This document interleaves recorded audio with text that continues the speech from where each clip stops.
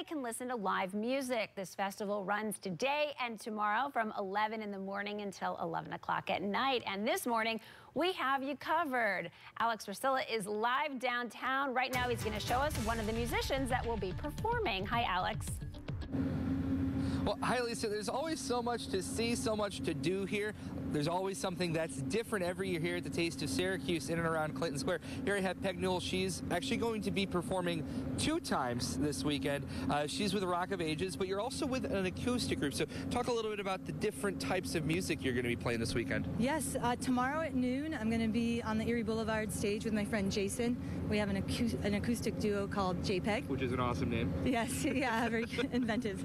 And so we'll be playing from 12 to 1, but then later on at about 8:40 Saturday night on the Clinton stage, I'll be playing with an incredibly talented ensemble group.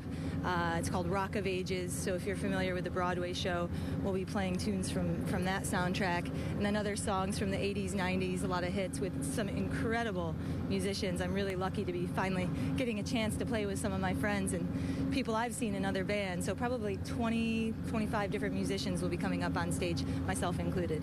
So it's going to be a pretty expansive show. Now, I think everyone at home is going to want to hear some music right now. So you want to give us a sample of what we can catch this whole weekend? Yeah. Yeah, sure. Here we go.